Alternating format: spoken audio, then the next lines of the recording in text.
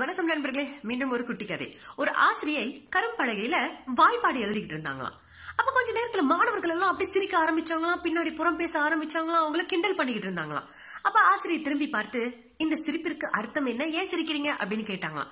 அதற்கு மாணவர்கள், டீச்சர் நீங்க முறையா வாய்ப்பாட தவறா எழுதிருக்கீங்க பாருங்க டீச்சர் அப்படின்னு சொல்லி ரொம்ப சிரிச்சாங்களாம். உடனே ஆசிரியை வெண்கட்டியை வைத்து திரும்பி பார்த்து, மாணவர்களே அப்படி நான் தவறா எழுதினதுக்கு ஒரு காரணம் இருக்கு. உங்களுக்கு ஒரு புதிய பாடத்தை கற்பிக்கவே நான் அவ்வாறு எழுதினேன் அப்படின்னு சொன்ன மாணவர்கள் அப்படியே ஸ்தம்பிச்சு போயிட்டாங்களாம். உடனே ஆசிரியை சொன்னாங்களாம், நான் 9 சரியான பதிலை போட்டிருக்கேன், அதை யாருமே பாராட்டி பேசல, அதை பத்தி யாரும் மருந்துக்கு கூட பேசவே இல்லை. ஆனால் நான் செய்த ஒரு தவறை வைத்து அதை பின்னாடி இருந்து எவ்வளவு என்னை ஏளனப்படுத்தணுமோ, எவ்வளவு என்னை கிண்டல் செய்யணுமோ, எவ்வளவு சிரித்து மகிழணுமோ அவ்வளவு நீங்க சிரித்து மகிழ்ந்தீங்க.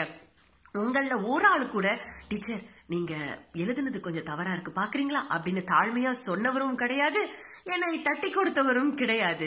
இதுதான் உலகம். இந்த உலகம் நீ 1000 நல்ல காரியங்கள் செய்திருந்தாலும் கூட உன்னை பற்றி பேசாது.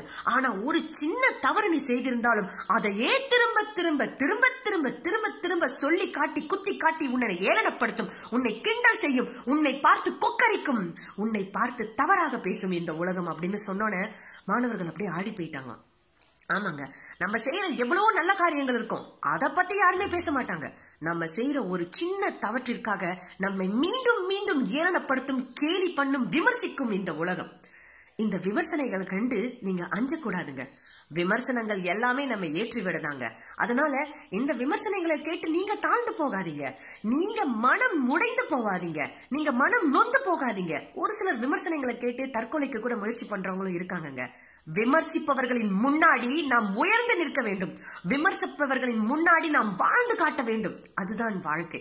அதனால எவ்வளவு விமர்சனங்கள் இருந்தாலும் சரி, இனிமேல் மனம் உடைந்து போகாதீங்க. உங்களால முடியும், என்னால முடியும், எல்லாராலையும் முடியுங்க.